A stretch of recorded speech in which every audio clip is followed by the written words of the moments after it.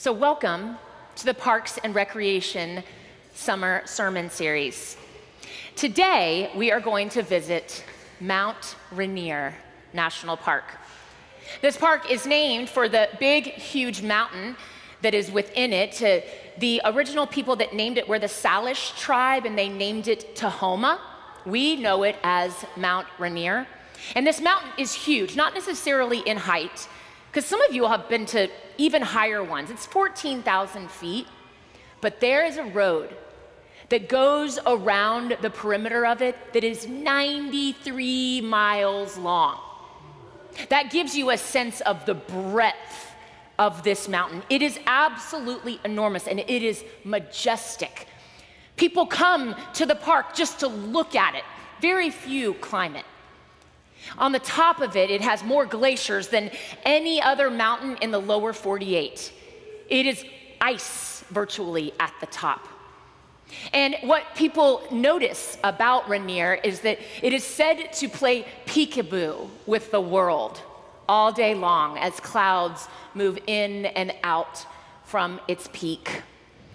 It's a smoldering giant, and it looks almost like it's smoking here, but those are just clouds, but it is an active volcano.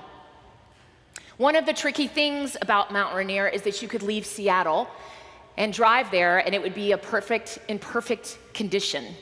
And then in moments, it could be bad weather. There could be clouds covering it.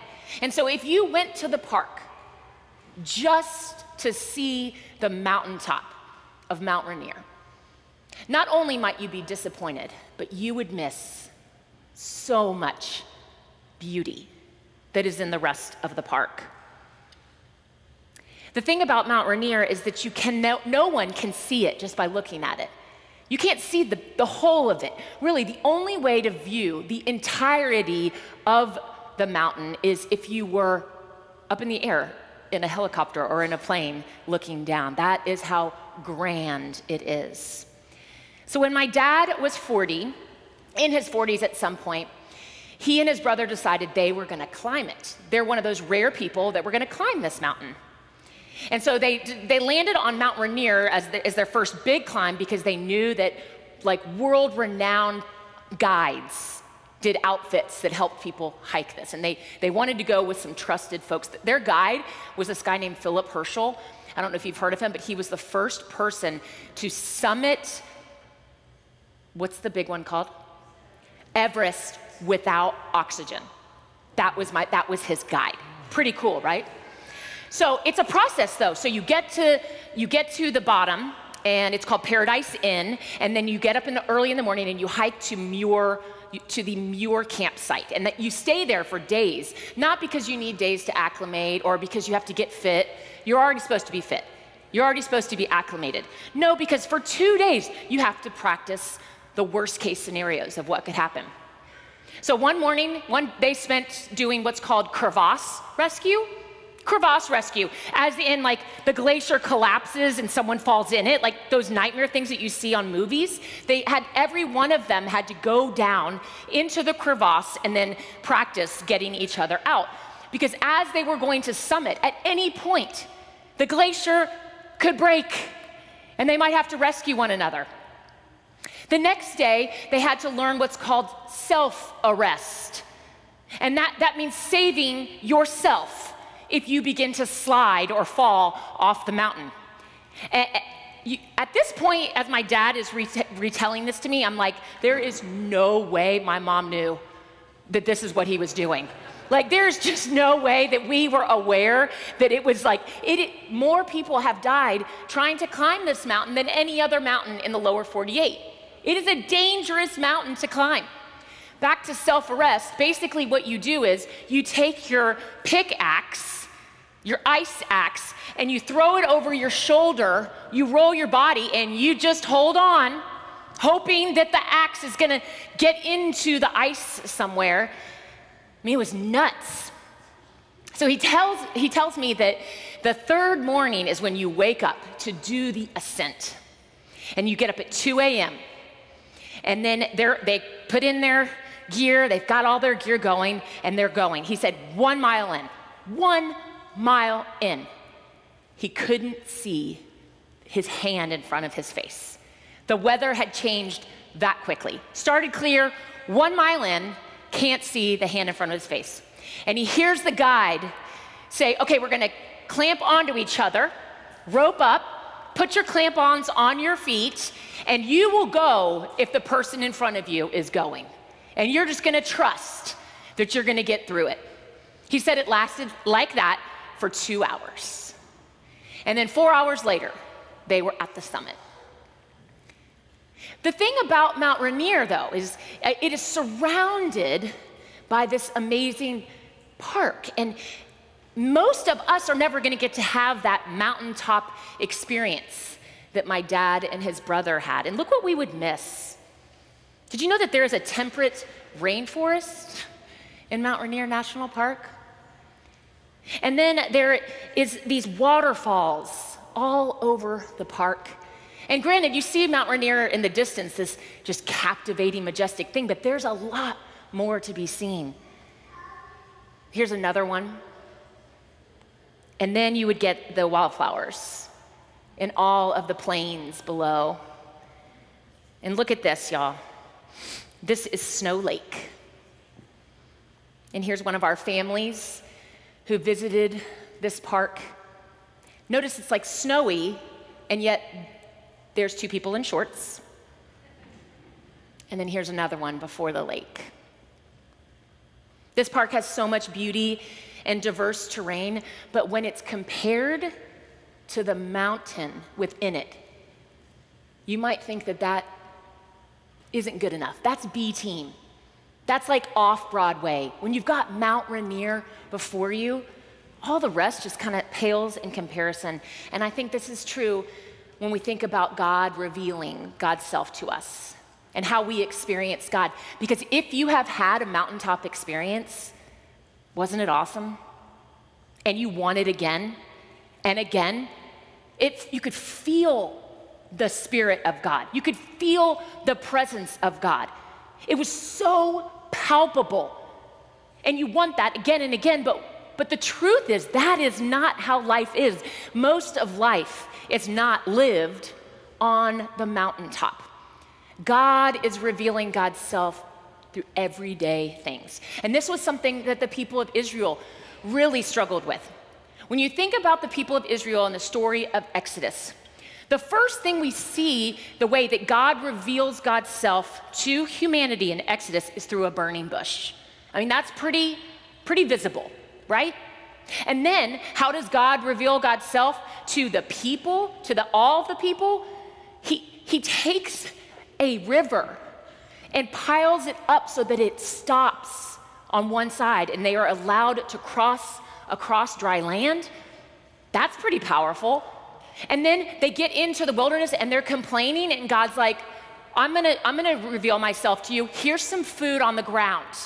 Just miraculously, when you wake up, you'll be able to eat. There's a pillar of cloud by day, and there's a pillar of fire by night. They get to the mountain, and then Moses goes up, and a huge cloud descends. I mean, God has revealed, I am real, and you can see me, and you can sense me. And he was consumable. He was so easy to point, that's God.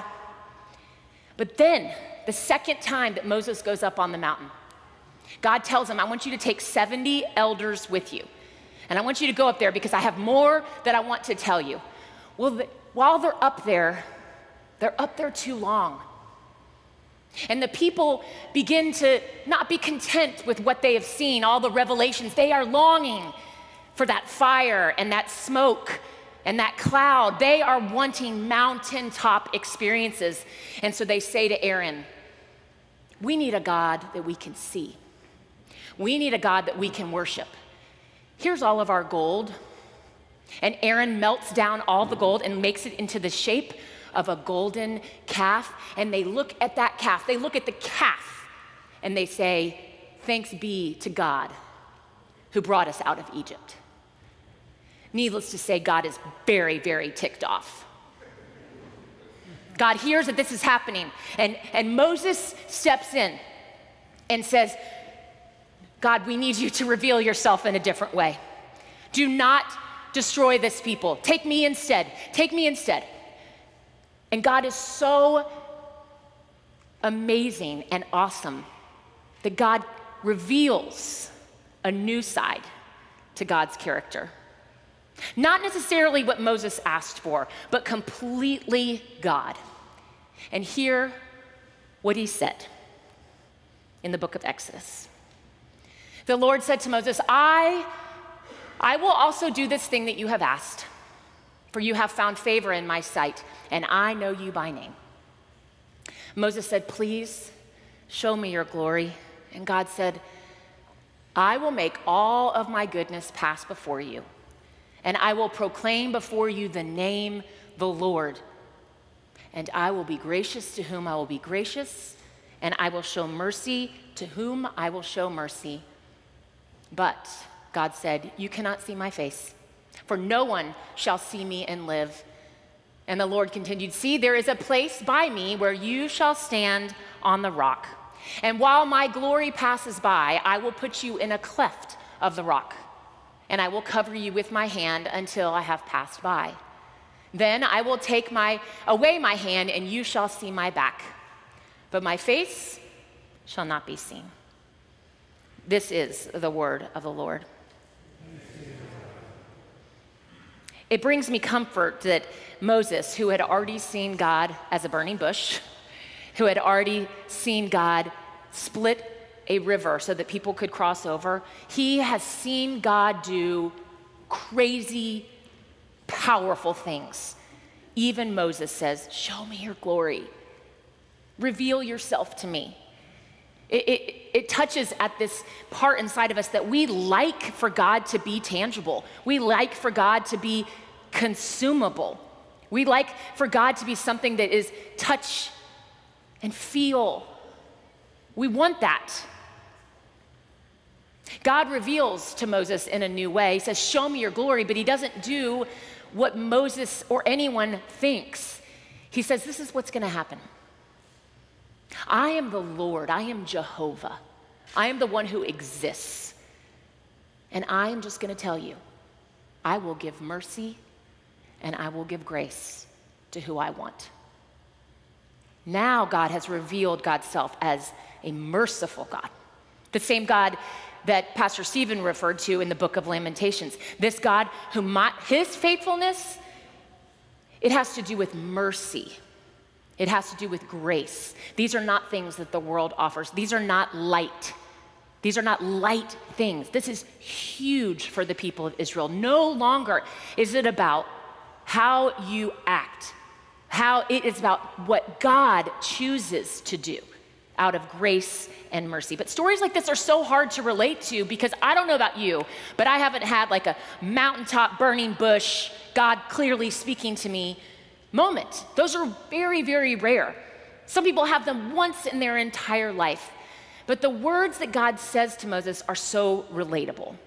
Because while all of us are longing for that mountaintop experience, God knows that what we need more than a feeling, what we need is grace and mercy. And we need to know that God is revealing God's self in the everyday, simple things. Because when we experience grace and mercy, that is God revealing God's self. When we witness grace and mercy happening around us, that is God revealing himself. When we offer grace and mercy, that is God revealing himself. And God does this over and over to us. It is not always going to be on a clear, perfectly weathered, beautiful mountaintop. It will be in the whiteouts. It will be in the times when we have to clamp on to one another, pulling through life. And our challenge is to see, how is God revealing in our lives? So this past week at Bible school, every morning, all of the children and adult leaders would gather right in here, and we would dance and sing. And then every afternoon, we would come back. And we would have this time called God sightings. And then Starry Night would come out and ask all the children to share their God sightings with one another. What was so amazing about this is at the beginning of the week, there was a few kids that would share, and they were like, I saw God at snack time. And the adults were like, we did too. They're like, I saw God in the gym. And then it got deeper. It was like, I saw God in my mom. I saw God in my dad. And then over and over and over, we kept hearing, I saw God in my leaders. And y'all have to know that these leaders, so many of you that are in here, they were middle school and high school students who gave up 4 days of their summer to just be with these kids and to know them by name. As the end of the week went on, every single child, and a middle school and high school student, wanted to share a God sighting. You see, God is not just a mountaintop experience. It was in the everyday things in life. God is saying, grace and mercy, I am revealing myself to you. I am so here. So when you see the clouds over the lakes or over throughout the hill country, I want you to remember God is revealing himself. God is present. God is very, very much involved. And when you have moments of mercy and grace, in that very moment, that is a revelation of God. May it be so in my life and in yours.